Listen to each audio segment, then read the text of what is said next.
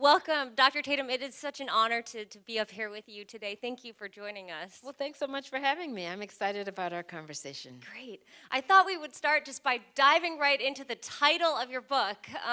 As any teacher who might be with us here tonight knows, you could have also called this book, Why Are All the Asian Kids Sitting Together in the Cafeteria? Why Are All the White Kids Sitting Together? You could have called this book, Why Are Our Cafeterias So Segregated?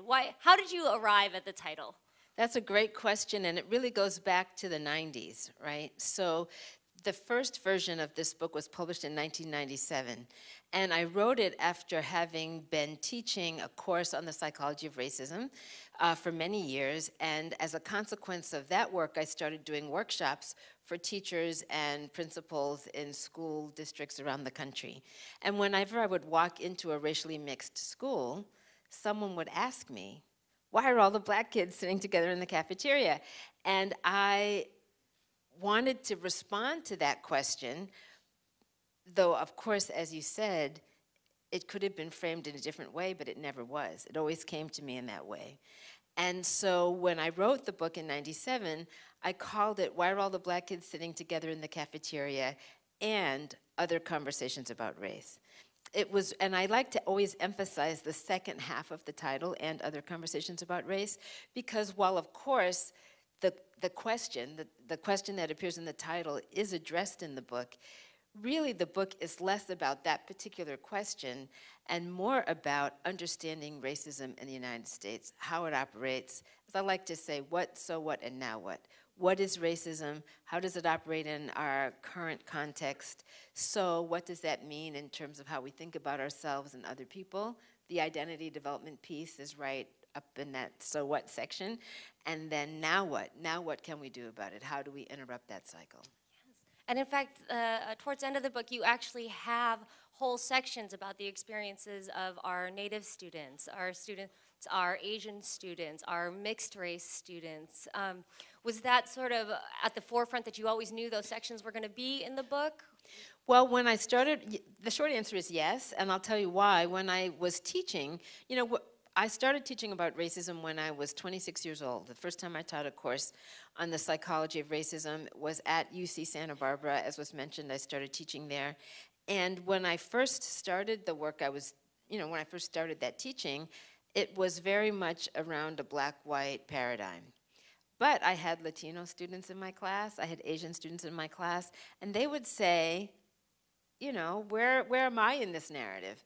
And that encouraged me over time to expand how I thought about that course and recognizing as I learned more about the experiences of institutionalized racism across different groups, historically, past and present, it was clear to me that I should write my book in the most inclusive way. So when I wrote it in 1997, I was thinking about my students and wanting to be sure that they would see themselves in the book.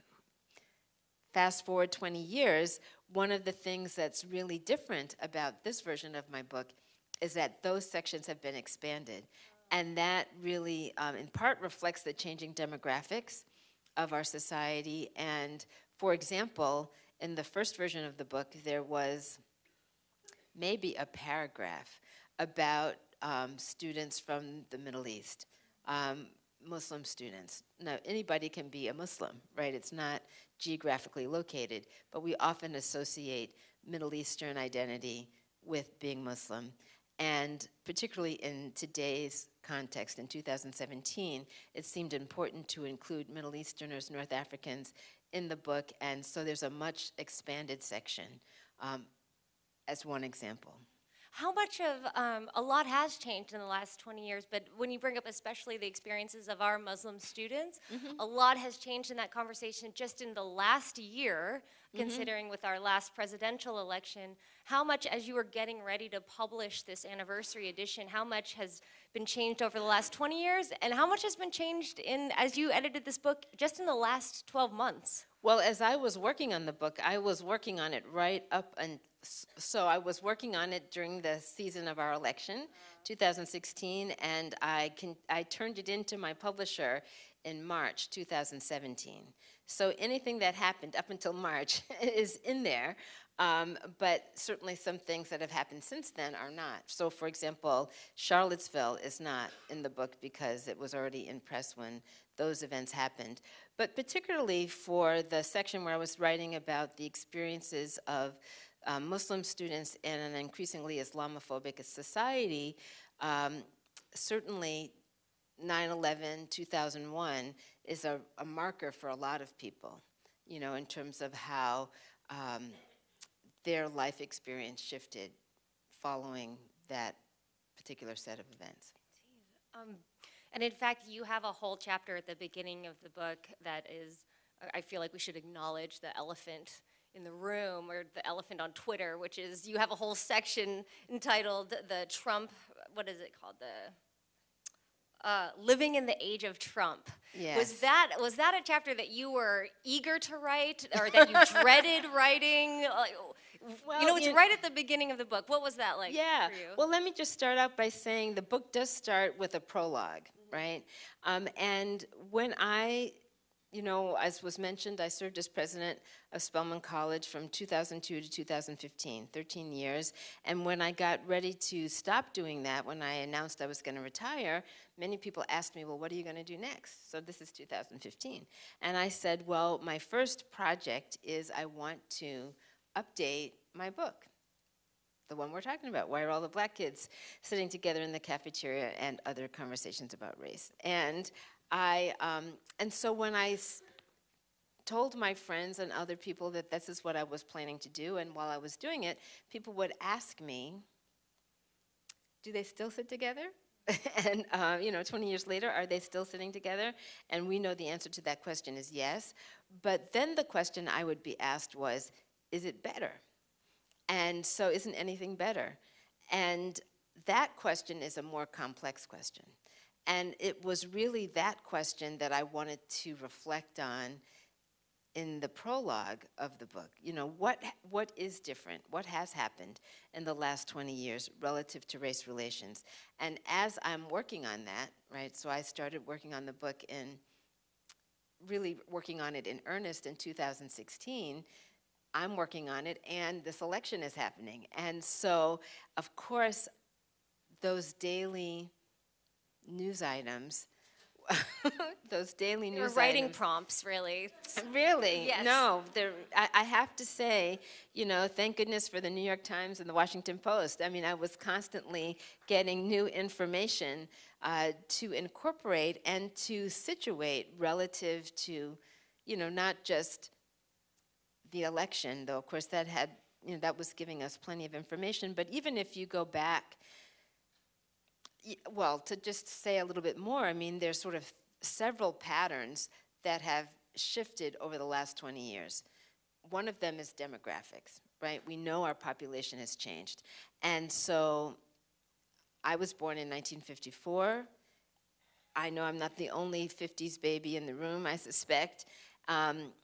At that time, the US population was 90% white.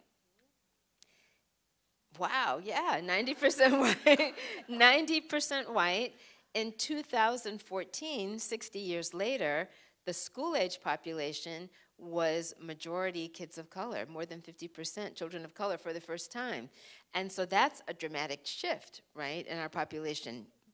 But some things didn't change.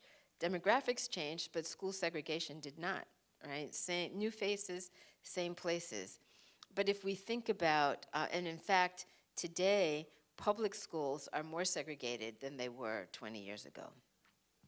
Neighborhoods continue to be segregated.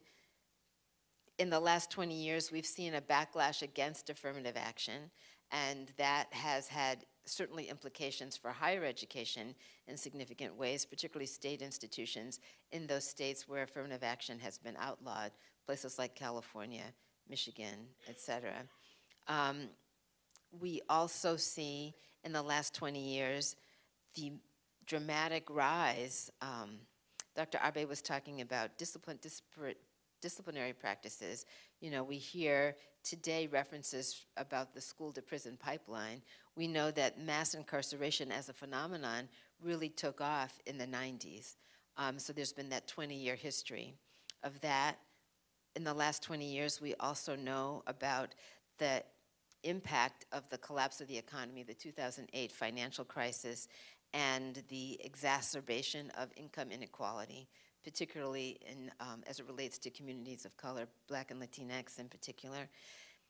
As an example, Native Americans certainly, and we think about all the police shootings, right, of the more recent, the last, if we start with Trayvon Martin, which was not a police shooting, but 2012, followed by the various cases we are all familiar with in the, 2013, 2014, 2015.